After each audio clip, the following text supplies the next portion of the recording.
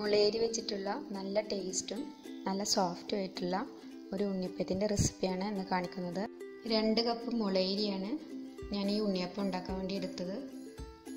2-3 മണിക്കൂറെങ്കിലും മുളയരി നമുക്ക് വെള്ളത്തിലിട്ടിട്ടൊന്ന് കുതിർത്തിയെടുക്കാം.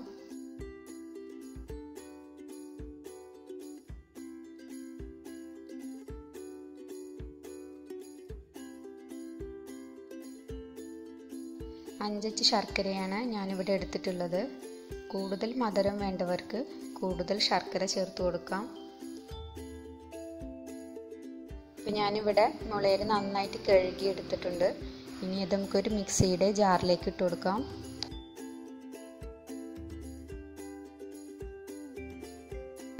ഇനി ഉരുക്കി വെച്ചിട്ടുള്ള ശർക്കരപ്പാനി നമുക്ക് ഈ അരിയിലേക്ക് ചേർത്ത് കൊടുക്കാം.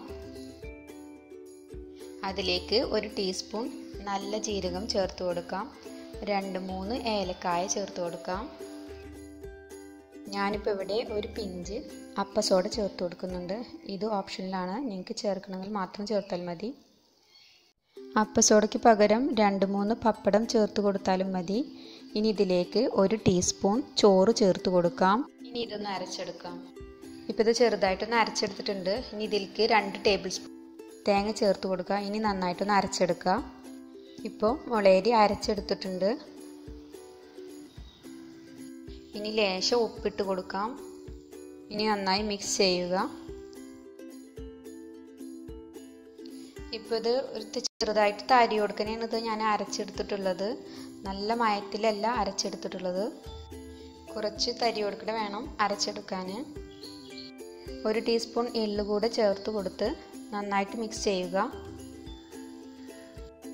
കുറഞ്ഞത് 1/2 മണിക്കൂറെങ്കിലും റെസ്റ്റ് ചെയ്യാൻ വെക്കാം. അതിൽ കൂടുതൽ നേരം വെച്ചാൽ അത്രയും നല്ലതായിരിക്കും. എണ്ണ നന്നായിട്ട് ചൂടായിട്ടുണ്ട്. ഞാനിപ്പോൾ ഇവിടെ കോക്കനട്ട് ഓയിലാണ് യൂസ് ചെയ്യുന്നത്. നിങ്ങൾക്ക് ഏത് തരം ഓയിൽ വേണമെങ്കിലും ഉപയോഗിക്കാം. ഇപ്പോൾ ഒരു സൈഡ് നന്നായിട്ട് മൂത്തിട്ടുണ്ട്. ഇനി നമുക്കിത് തിരിച്ചിട്ട് കൊടുക്കാം.